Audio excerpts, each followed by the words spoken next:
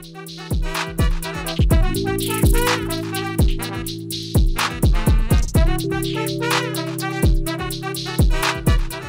guys, Montel here, and welcome to this edition of Free Thinking with Montel. And I'm really excited about today's show because I got an old friend on who's going to come help us all figure out how we can simplify our lives by decluttering our lives.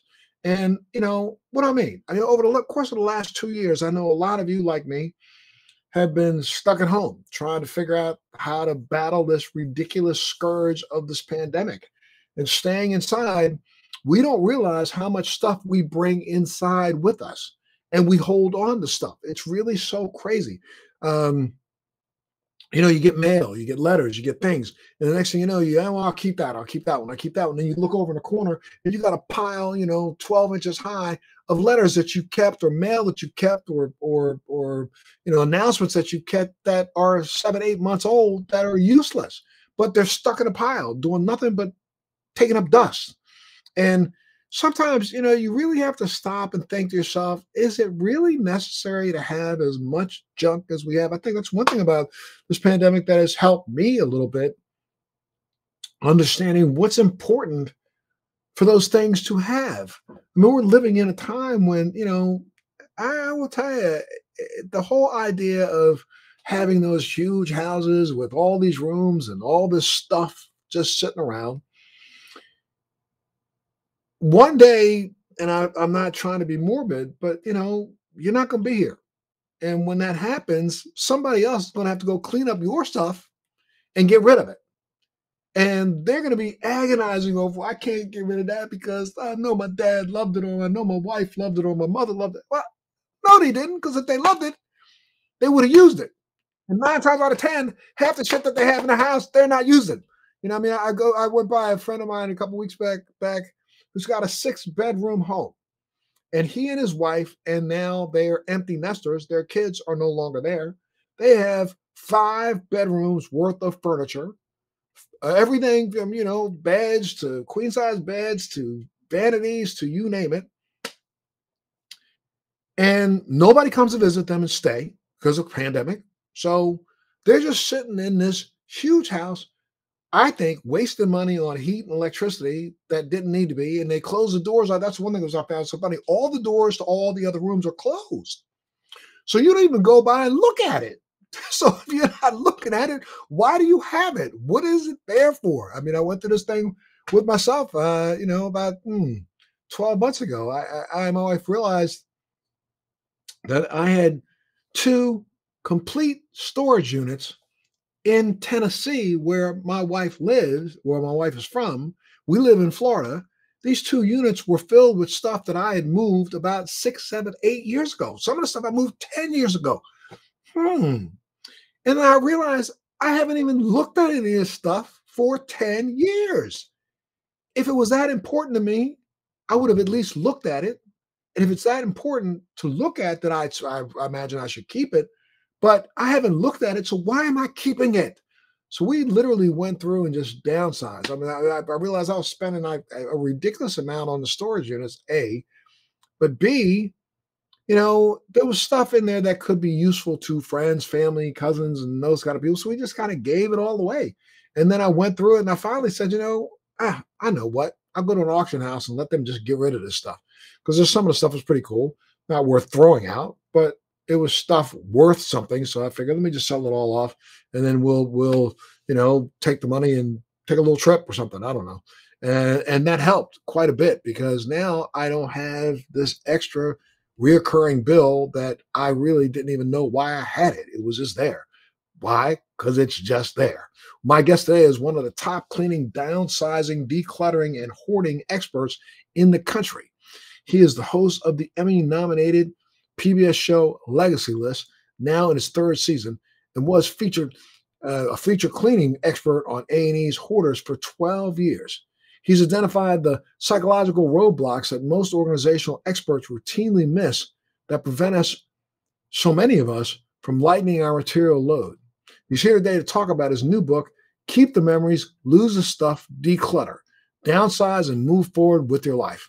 Matt Paxton, great to see you again, my friend. How are you doing, sir? Thanks for I'm being good, here. man. Really good to see you, dude. Thanks for having me. Absolutely, man. Thank you for being here. Yeah, I kind of was riffing a little bit before you came on, but we're going to get to that in a minute. But first off, how have you been? It's been a long time, man. A few years since we last spoken. So, how's your family? How's life been treating you? Good, man. I got 7 kids. I've added 4 more kids since I talked to you. Wow. So, blended family, but we got 7 kids, 6 boys under the age of 12. So we got a full house and blessed to still be working, man, helping people get rid of their stuff. Absolutely. Well, it's kind of interesting. Tell people how you got into this line of work to begin with. Yeah, so when I was 20, I'm 47 now. When I was 24, my dad, my stepdad, and both my grandfathers passed away. So Hmm. what a lot of us are going through now, it was bad luck. It wasn't like it was an awesome bar fight or anything. It was just bad luck. They all died in one year. And I had to clean out their houses. And so I had to go through what a lot of people are going through now, 20 years ago. And I was just cleaning out my grandparents' farm and then my dad's house and then helping my mom clean out her husband's house. And what was fascinating, I remember my grandfather saying to me, if something sucks, do it as a job because people pay you to do it. Right. And he was That is he right. was right, man. And here we are 21 years later, I'm still cleaning people's houses. And I remember I was so lost, I was sad, I was kind of beat down, I didn't really know what to do. There was no book that told you what to do. And I just remember thinking, all right, well, this is what my grandpa was talking about. And what I didn't realize was I really enjoyed all the stories. Like all the cool stories from like grandma said, oh, that was your grandpa's. And I found a matchbook from a bar that I didn't recognize in my hometown, Richmond, Virginia, and it's called the Tantilla. And I remember I was like, "What was this place?" She's like, "Oh, that's where I met your grandfather after the war." She goes, "It's right across the street from the train." And so they would like hang out with the guys when they got back from the war, and of course they probably smoke a cigarette, and which they weren't supposed to do. Sure. And that was she's telling me these memories of the day my grandfather got back from the war, but it was her boyfriend at that point. And so like those are the things that now I am 20 years later, like that's what I get really excited about is all these amazing stories that are in and attached to the stuff that we have, but we don't need the stuff. We just Right. need the I story. mean, if you need the stories, Yeah, correct. You don't need to look at the matchbox to recognize that she kept the matchbox. You know what a matchbox looks like, right? yeah, yeah. I just need to know the story. I don't have the story. She has the story. Right.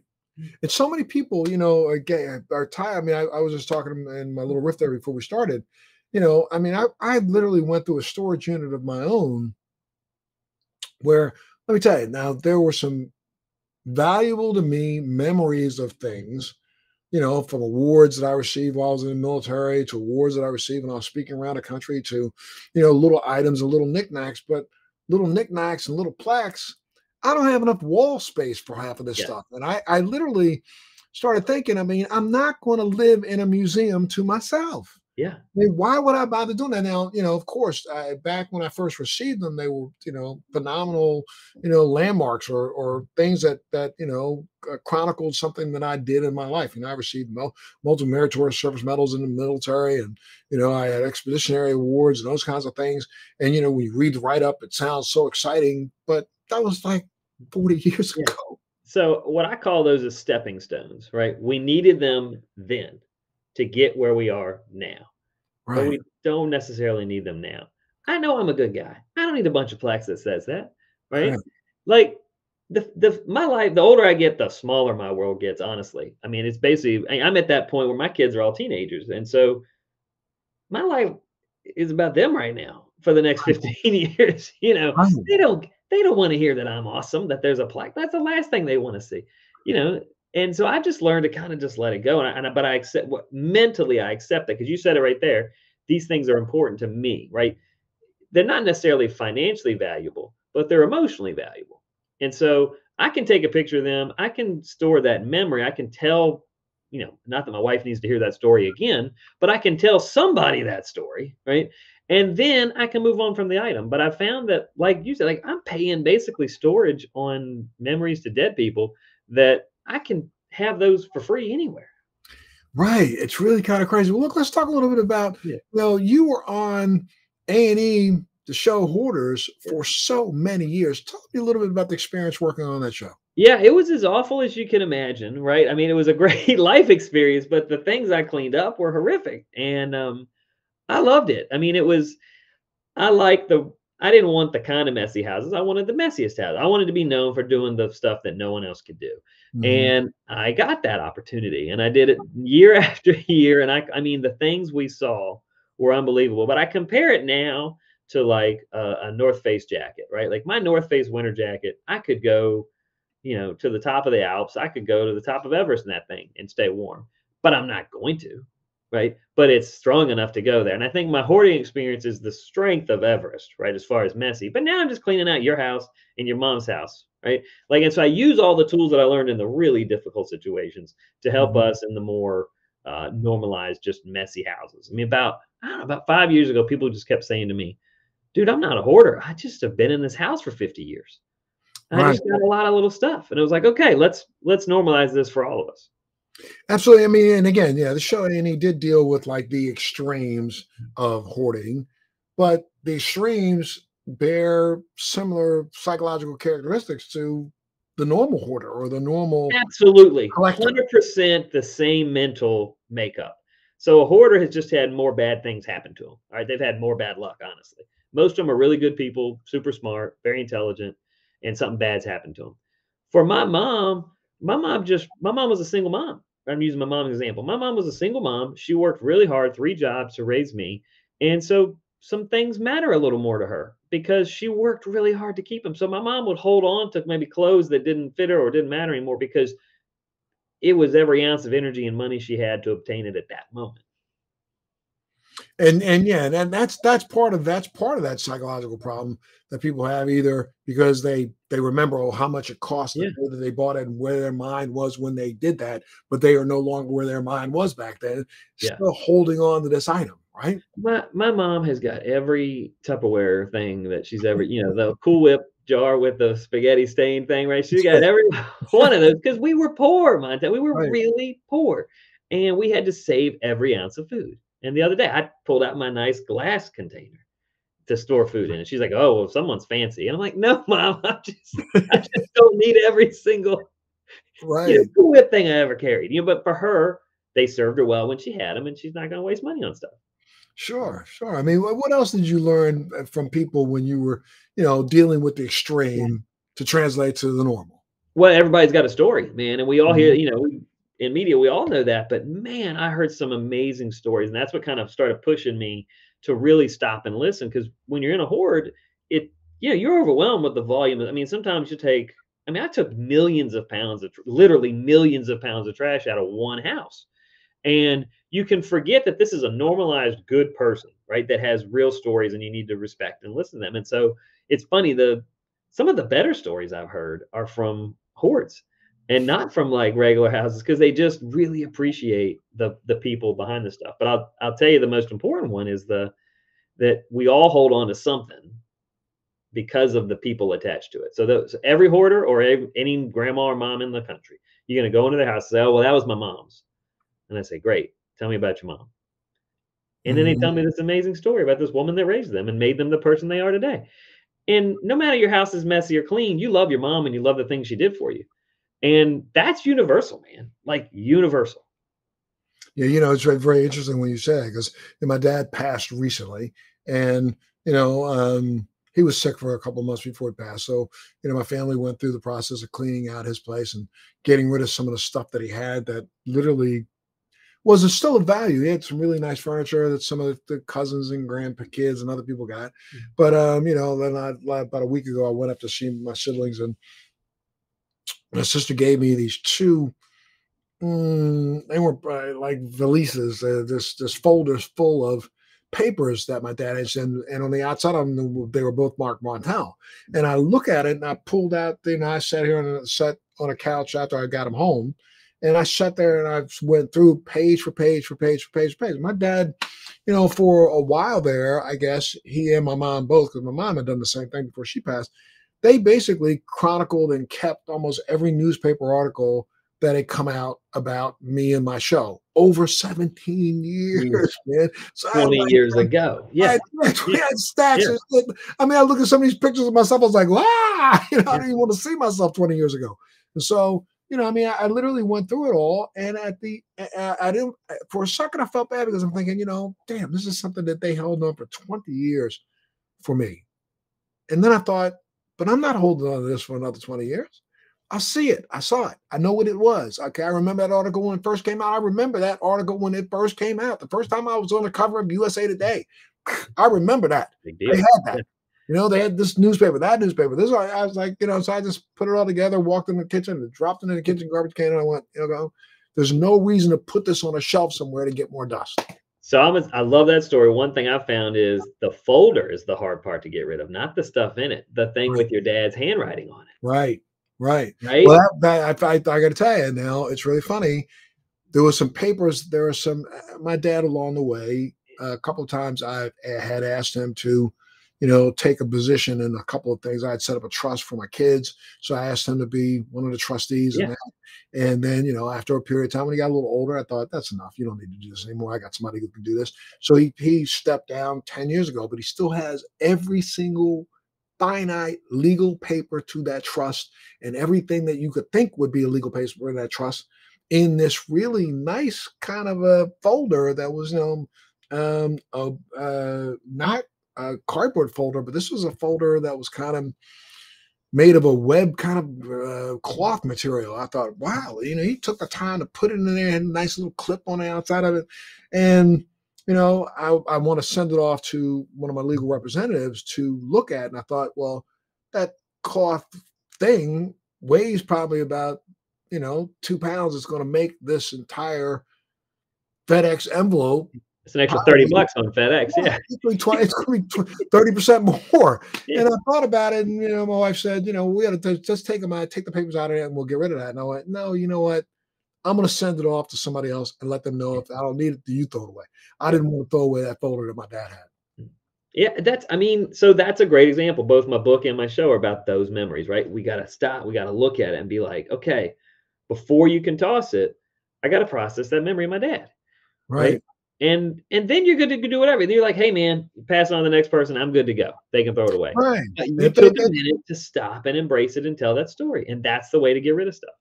Yeah, because I didn't want to be the one that threw it in the garbage can, but I know when it gets to, you know, my accountant, he's going to say, "You want this thing back?" I'm saying, "No, man, get rid of it." Then I'm not the business. Yeah, in the business we call that punting. You give it to someone else and let them make the decision. Well, I did punt. I'm a punter every now and then. You're in a place that you can. Yeah.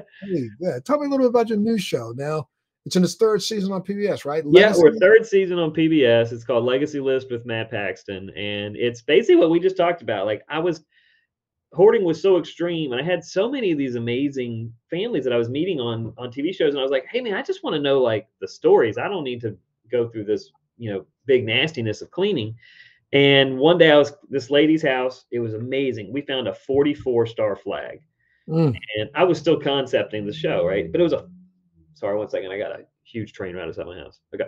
So we were concepting the show. I was still cleaning. I was in this lady's house. I found a 44-star flag in a military trunk up in her attic. And I said, where did you get a 44-star flag?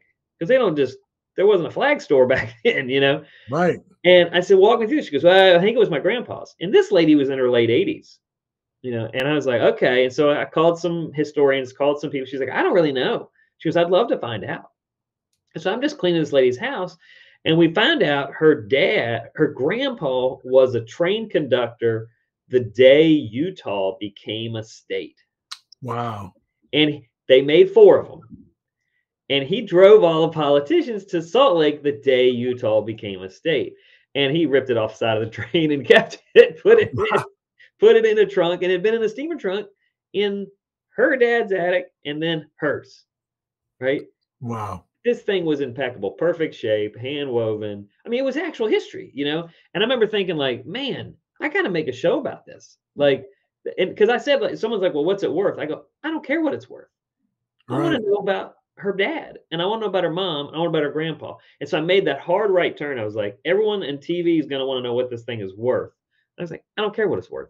I was like, it's emotionally worth this. And so I really set out on making a show about what things are emotionally worth, not what they're financially worth.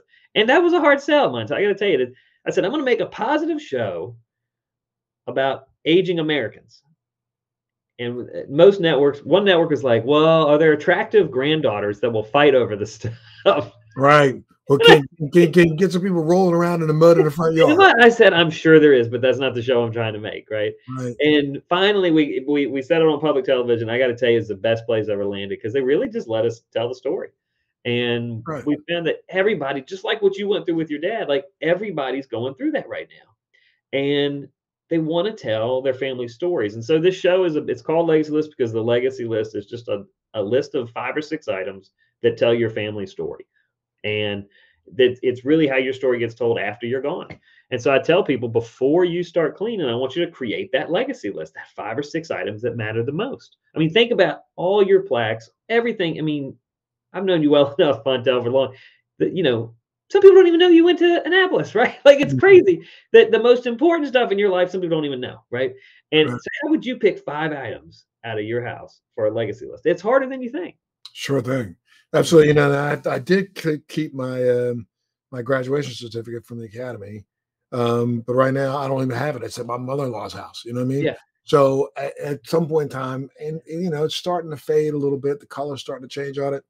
I don't think my kids need it. They don't want it. They're not going to put it up. You know, so why bother? I'm going to probably when I get down there next time, I'll probably go ahead and let it go.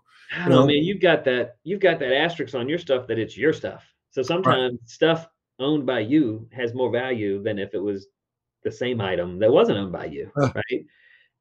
That's an item I would say shouldn't be thrown away. I gotta be honest. I mean, with the history of you going there, like that's a big deal, right? Right. And there's people that would be moved by that item. And so, Mm. like, I mean, so people, a lot military items is a tough thing, right? We get that all the time. What do I do with my military items, right? My grandpa's old uniform, right? Or the Right. medals. Like, there's different places you need to go, but sometimes you got to call the institution and say, hey, man, like, this guy's a big deal. I'd like to Right. see if you guys want it. Right. Now, why are people? I mean, you know, I guess like you know, why are people so afraid though to let go of their own belongings?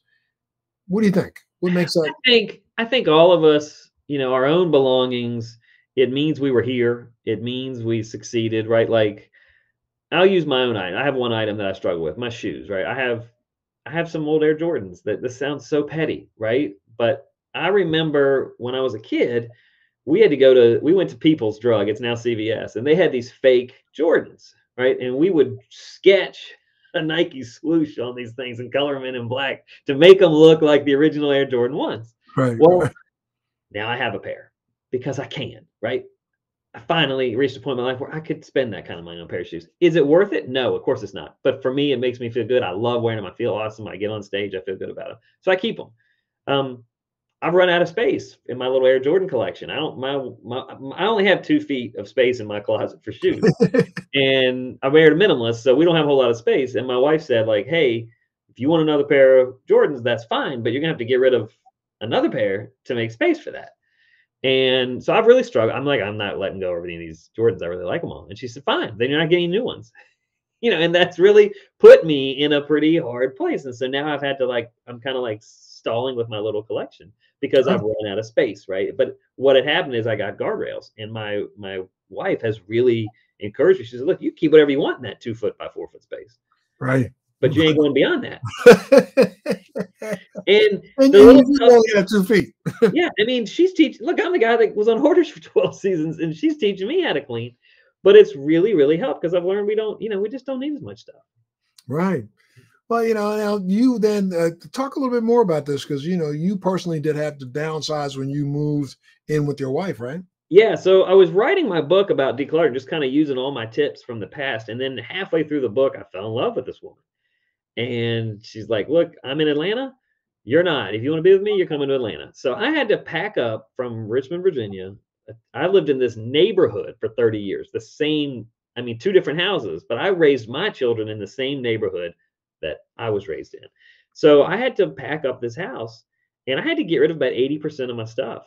And 80, I'm gonna say 80%, which it sounds like a lot. I gotta be honest, I really struggled. I was super sad. I almost didn't do it. Like, I remember calling my now wife, like, one day, I was like, "I don't think I can do this." Like, some of these things really matter, and I started talking about the, FOMO, fear of missing out, right? Mhm. Like, so I was like, "Well, what about, like, when my neighbor's daughter gets married?" That neighbor's daughter's probably 12 right now, right? But, like, Right. in my mind, I'm like, "Well, what about when she gets married? And what I'm gonna about" hold on to this for the next Yeah. 8, 10 years for her.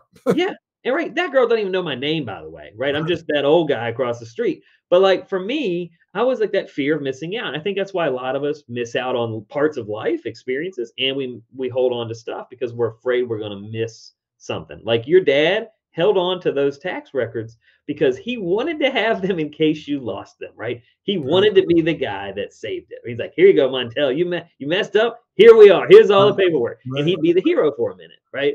And we want that to be that way for our kids, you know? And I think, but I think people we hold on to things for that fear of missing out. And I almost didn't move because of it. Wow. I was afraid I was going to miss out on stuff. Now, spoiler alert, I moved, and someone asked me today, they're like, well, what'd you do with all that stuff? That, you know, what do you, like, do you miss any of it? I'm like, man, I don't even remember what I was upset about a year later. Like, I cannot tell you. There was an item that I was like, I may not move. And I don't even remember what it was. I'm look the same. I feel the same way. When I emptied out those 2 storage containers, you know, there's someone was like, oh, I really want to keep this, but I don't want to have the storage container, the storage in it. And I kept agonizing over it to a point that, you know, I'll tell you what a couple of them were. Seriously, do you remember when you came to my studio in Manhattan?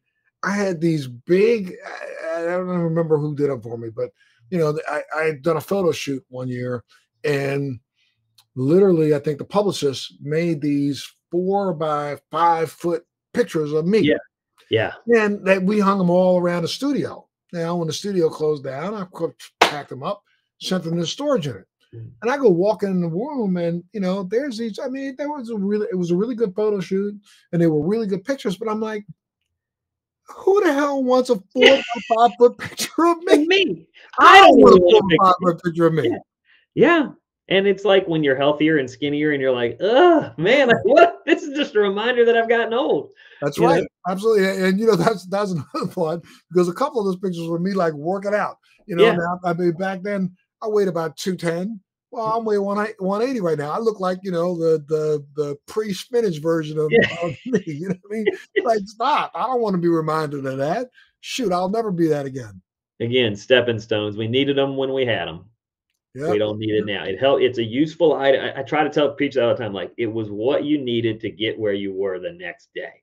You may not need it today, and that's okay. Right. Now, I mean, there is some good positive usages for storage unit, right? What's the smartest way to use storage? So storage is not all bad. Like if you are, a big issue for us is when you got to move mom into senior living, right? And like where you grew up, right, in Maryland right now, housing market is insane, right? Different world of housing. And so sometimes you need to get everything out of that house before you can you can't even take the time to sort it and clean it. You just got to get that asset ready and sold. So that's fine. I'm okay with 6 months of storage too. If you're just not sure where it's going to go and what you're going to do, 6 months is fine, but keep it small. Keep it a 10 by 10. Don't do more than a 10 by 10. Anything more than 10 by 10 is a whole room in your house. Right. And if it doesn't fit in your house, I got to argue you don't need it. You're obviously not caring about it. But I think storage is good for temporary. And then some things are just, you know, like I've seen cars that we're just not ready to do anything with, and they're going to be passed down to another generation, and cars need to go somewhere inside. Some things just need to be stored inside. Right. And that's fine. But I think you got to look at it as a temporary. I prepay for the 6 months and say, okay, when that money is done, I got to go get it. It's out. Right. Stop spending. I mean, if you put it on your credit card, dude, you're going to have that bill for 3 years. I guarantee you. Well, let me just tell you, I had a bill in storage for I'm telling you, 10 years. Yeah. 10 years. Don't do the math. You'll be disappointed, man. Like, don't even get a calculator because it'll upset you. Lord, I'm telling you, it was upsetting me when I really thought about going in there and finally opening this damn thing up. And, you know, it's really funny. I had a safe that it was a very expensive safe that I had safes are expensive. Very expensive safe that I had purchased. And if I kind of remembered incorrectly what might have been in that safe. So that safe just stayed in the storage area. Yeah. And then when I finally cleaned it out, I realized this safe is too heavy to even pick up. Well, you got to hire someone to move a safe. Yeah. Correct. So I had to end up, but here's what was crazy about it was that because the people who moved it put it in the storage unit. I hadn't even looked at it when it went in there. They put it on its side. You can't do that to expensive safes because it messes up the combination. Wow. Yeah. So they find that I had to stand it up. And then when I got it stood up, I'm thinking to myself, damn, I'm not sure I'm going to throw this thing away because I think what's inside there, I thought there were a couple things in there that were very expensive items. So I hired a safe company to come out. And the guy went through every machination you can think of. They even have this device that they can stick on the front of a safe and it'll electronically just spin around until it finally comes up with a combination. Well, it couldn't do it. So, I'm like to this dude, man, he goes, I don't think you want to destroy the safe because I can rip it open. I got like jaws of life that will bust this thing completely open, but you're going to be out like a lot of money. And I'm like, well, how much are you charging me for all this you're doing? He says, I'll tell you what, I'll open the safe for you. Look inside it. If you give me the safe once you're done, I've got to drill a hole in the top of it to do that. And then I because it's a safe company, I know how to patch it up completely so it's still a valuable safe. And I was like, you know what? Go for it, dude. Deal. That's a deal all day long, man. You open it. Let me see what's in it. And you can have the safe because I'm not going to take this daggone, 400-pound thing and ship it around anywhere. That's exactly what he ended up doing. And you know what? The safe was empty. Yeah. It just had a couple brackets in it, man. I was saying like something fancy from Sharper Image. I'll tell you, I thought to be honest with you, I thought it had a couple gold bars. I had these little teeny gold bars that I had gotten as a gift from the Nelson Mandela Foundation. They were cougarams. And I thought that's where they were. And now I can't figure out where are they? What happened to them? Oh, we find gold in people's houses all the time, man. Gold bars and gold coins and fascinating things people forget. I found $2 million in an envelope written trash, right? Wow. The envelope was sealed and said trash. And I was like, no one seals trash. I was like, open that stuff. It was $2 million worth of stock certificates that had not been converted. That is absolutely crazy. $2 million. The family was like, oh, thanks. Like, they didn't really even seem to care. Like, it was not that big a deal. I wish they would have said, oh, thanks, here, you get 10%. Look, people like me and people that work for me, like $2 million that's like $10 million. I'll never make that kind of money. We were like, dude, like what? We're like, and they didn't even blink. They didn't even blink, man. It was crazy. Yeah. Well, what is upcycling, my friend? So upcycling is really a good way to start. Well, you kind of did it with the safe, honestly, right? Instead of throwing stuff away, you want to use an item for something more useful, more modern today. All right, China is a great example, man. Everybody's mom's got a set of China. I got divorced a couple years ago. The only thing we both wanted the other person to have was the China set, right? Nobody wanted the China. We're like, no, you take it, please, you take it. We have found it's funny. You can't sell China anymore. Nobody wants it because it's not useful. It's not really a modern day thing. And so I was like, well, how do I use this China? I found a couple groups that actually will break them up and turn them in to some type of art piece for you. And they'll do like a mosaic or like they'll make it into like a statue for you. They'll do some other type of art for you. Sure. And that's upside, using something old, repurposing it, and then you can celebrate its life moving forward. And that's good. Yeah, it's so it keeps stuff out of the trash. You don't have to throw things away, but it also makes it a little more modern. I've seen people take, we had a guy that it was a family piano. Nobody wanted it anymore. And instead they actually busted it up and made shelving for every kid in the family because the piano wasn't that good. It was just the memory of grandpa playing the piano. Right. So they actually had it repurposed into shelving for all 8 grandkids. So now everybody got a piece. There you go. And that's very. I'll go back for a second to that whole China conversation. Let's put in that in perspective. That was our parents' generation, China. Yeah. Mm-hmm. I remember when I got married, I didn't want any China. When I got married, first time I got married, I didn't want any China at all because I didn't want to have to lug that crap around and worry about it breaking. But then I've thought about it. Now you think about it, for the last 30 years, it's probably 30 years of there's a generation out there that's all passing away that has this stuff everybody wants because, people, they created, paper China. Yeah, well, yeah, it's the whole dining room is kind of pointless now, right? Like It's really, in my house, it was the Lego room, right? My kids played Legos on the dining room table, and then it was my office for a while during the beginning of the pandemic. And then when we moved, we did not build a dining room. We actually took that space to build an office for my wife and I. That's just a waste of space because every auction house in the country is filled right now with brown furniture, China, in silver. At least the silver you can melt down. Right. But the china, not a whole lot you can do with it. And Right. the dining room furniture, man, it ain't worth what your grandparents paid for it. That's really crazy. That's Yeah, it insane. just changes. I mean, life's change. And so, like, we talk about all the time, like, the dining room is so important because for that generation, like, think about Montel, Sunday afternoon, man, we would come home from church and we'd sit down and have our family time at that Correct. table, right? So that room was sacred, but that was for that point in time. Now we have those family moments at our beach house or the ski resort or in the car going to sports. Like, we still have family moments. We just have them in different places with different things. Right. And we don't, I mean, I don't think there's a family out there in America today that still forces the idea of sitting down together at dinner. Most people are eating on the couch, eating in the Yeah. dining room, banging on their way in their cell phones. Yeah, Yeah. it's just a different it's just a different life now, and it's not that and I tell people, it's like so many of my clients come and say, "My kids don't want any of my stuff," and they get really angry, and I have to tell them, it's not that they don't want your stuff, they just don't want that stuff. They Right. want something else. Like, I tell this story all the time about my grandma. My grandma wanted me so badly to take her china, and I don't need china. I didn't want my china. I still don't want hers or her sister's, right? But when I was a kid, my grandma was a very young grandma. She was in her 40s when I was growing up.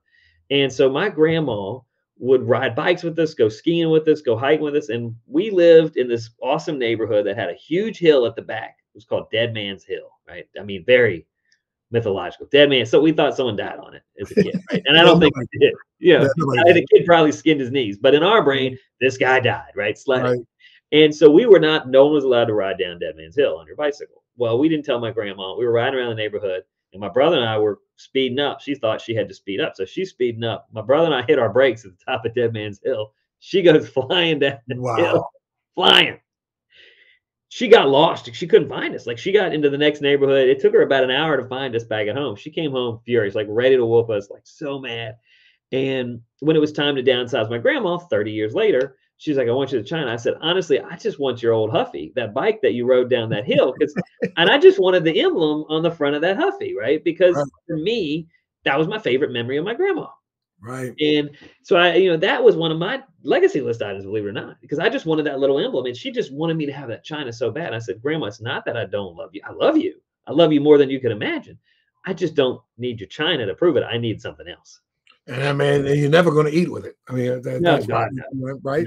no. The china plates were heavy, so you don't want to sit on your lap. On the Well, couch. and so that's something I tell people. If you are going to keep the china, use it every day. Right. Just put it in the dishwasher. I don't care what happens to it, man. Correct. Use it every day. If it's special, every day is special. We all know that the older we get. If COVID taught us one thing, every day is special. Use your china every day if you're going to keep it. Absolutely. When you think about things like China that are now obsolete, as we create new things and innovation and technology comes along, I've been thinking about this quite a bit. It's like this whole idea, and then that's in 10 years from now, we will have a fleet of Uber kind of organizations that will be self-driving cars.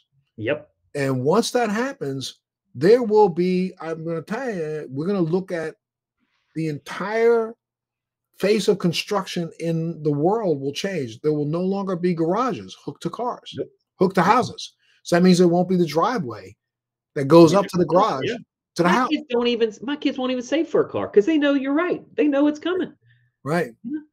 Right. They don't want to get their licenses. They don't even want their licenses. It's crazy. Yeah, that part's crazy. I know some people who are also feeling the same way. They're not, why bother get a license when you can always get an Uber? It's like, My 16-year-old daughter won't even look at it. Could care less. wow, that's really Because then she's like, then I got to drive to job. If you make me get my license, I got to get a job. And I'm like, yes, you do. Right? Like, things are different. So this is a great example.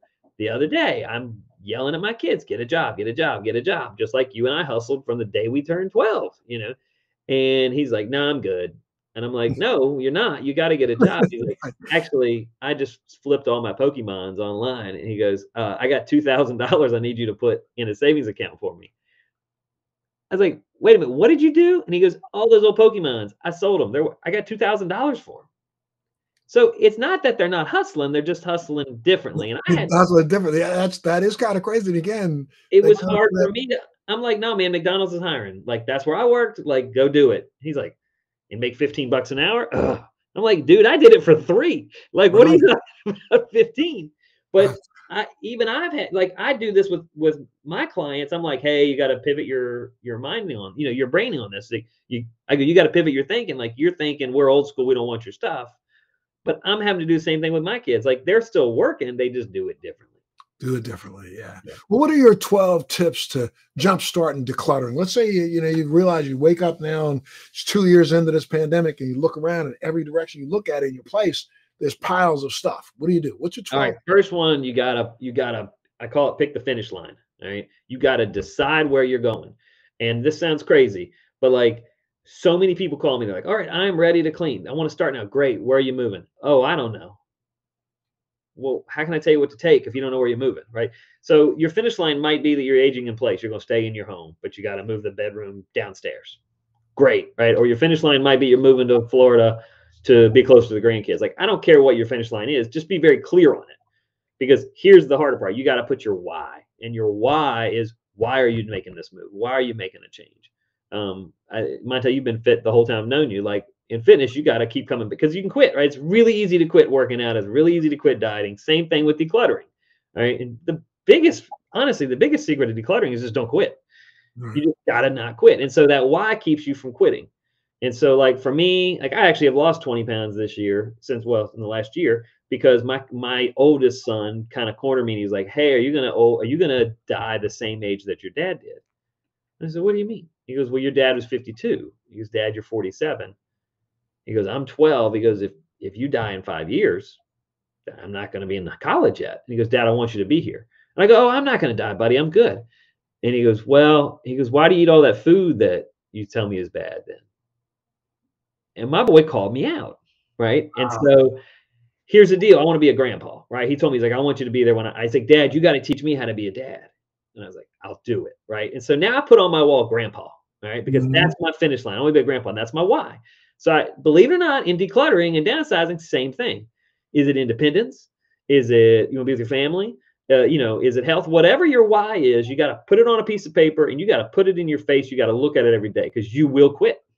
Like, trust me. And the cleaner the house, the less messy it is, the easier it is to quit because you can just shut the doors. Right. Right. Garage, I can shut the doors. I can deal with that next year.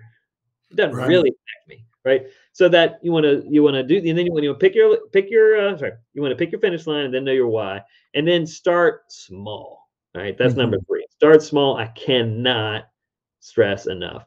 Most people think, oh, well, I'm gonna clean my house this week. It was a 3-day weekend. We got Monday off. We're gonna clean the whole house. And I'm like, how many years did it take you to fill that house up?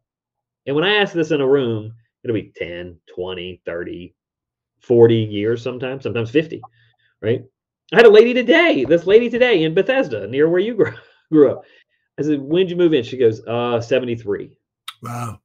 All right. She bought that house for $35,000 in 1973 in Bethesda. All right. That's crazy. This house will sell for $2 million, like Easily. tomorrow. I Right. mean, as is, it'll sell tomorrow, right? But I was like, it took you 50 years to fill it. It's going to take more than a long weekend like, it's just going to, if you're going to give it the respect. Right, because you're gonna get trapped up in the memories. But you need to. My whole point is you got it, and that's the next one. You got to tell the stories, man. When you go through that house, you got to tell the stories. If you don't tell those stories, you can't let go of the stuff. And you did it with with some of the stuff with your dad. You just told us those stories, right? And now, like, some of us are smiling because remember the stories. You got to share the stories.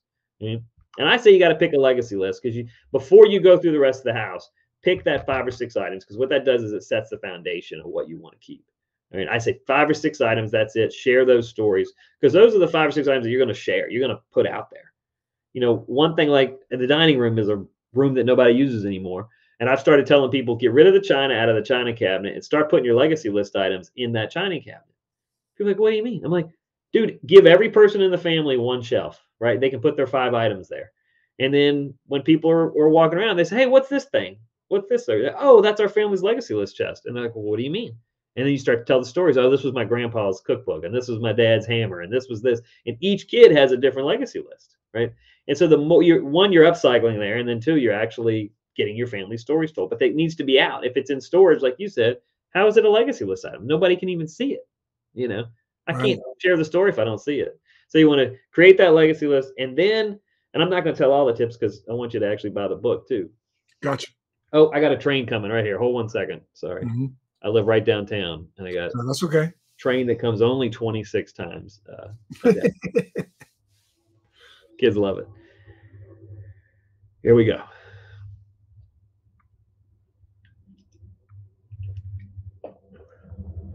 Here it comes, right in front of me. Hear it. You can hear it? Yeah. Yeah. It's cool when the circus train comes. That Mhm. Universe Soul Circus comes by. They come. They come every other week. Oh, wow. Dude, it's awesome. Everybody comes out and everybody's cheering for them to go by. That's It's great. really cool. It's really, really cool. All right, I think we're good. Yep. Yep, All I right, hear all you. right, what was I on? I was on. You said I'm not going to give all the tips, but I'll give a couple Yeah. more because you wanted about a book. Oh, let me make sure he's gone on the horn. Yep. Okay. And then another tip. Again, I'm not going to tell all the tips because I want you to buy the book. But you're going to have to, when you start sorting, you've got to decide: are you going to keep, donate, trash, or sell? And I'm going to really push donate. Like donate, donate, donate, donate. The book goes into great detail of where you can donate, where you can sell items, all things you got to do to sell. The good thing about the book is it's my 20-year career. All my information is in there, and it's got a family. I tell a family story from someone I've helped on each chapter.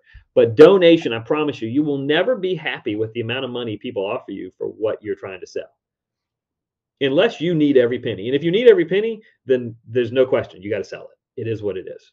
But if you don't really need it, there's someone else that probably needs it more than you do. And oftentimes, I'm going to tell you, it's not family members. Family Right. members, they already would have, if they wanted it, dude, they would have taken it. I can tell you right now. Right. Like, offer it up to family, give them a timeline, right? Say, okay, we're out of here in 2 weeks. If you want it, come get it. And if you don't say, because they'll say, oh, well, bring it to me. I'd love to have it, right? And then you're now the delivery person. Right. Don't fall for that. Say, if you want it, come get it by this day. If not, we're donating to the church, veterans group, some kind of group that would use it. I had an old guy, Leroy, that worked for me. He's an old homeless guy. Couldn't read, couldn't write. He was the best worker I ever had. He was amazing. And this lady had an old T-shirt. She goes, oh, it's kind of ratty. I guess we could donate it. And he goes, ma'am, I am homeless. I am not ugly. He goes, I need your good stuff so I can get a job. And I got to tell you, Leroy was right. And I tell that story all the time because, the donation places, they need your best stuff, not your worst stuff. Don't give them trash. Like, they're putting people to work, man. Like, I cannot stress how many people they're putting to work, more than you could ever imagine. So give these people good clothes, good furniture, people that can get that dining room furniture you don't want, don't sell it, donate it. Because there's somebody that wants to start their house off right that would love it. Right. Right. Would But, really, but yeah. I'm almost going to be out of time here. What's the name of the book again? Keep the memories, lose the stuff.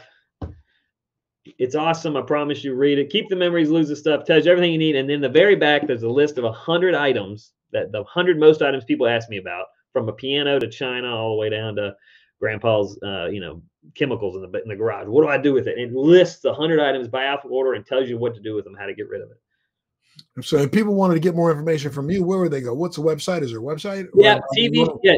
So TV show and book, the website is mylegacylist.com. You can watch the first 2 seasons of Legacy List at mylegacylist.com. Of course, anywhere on public television as well. You can order the book really anywhere. And if you want to put your family on the show Legacy List, please go to mylegacylist.com. We are casting currently, and we need good families. It's great. Well, what's next for you, Mac? What's coming up next? Whew, I think I'm going to take a nap in March when this is all done. And I don't know yet, man. I got 7 kids. I'm really enjoying it. I am going to do 1 episode of Hoarders this summer. They asked me to come back for a super hoard.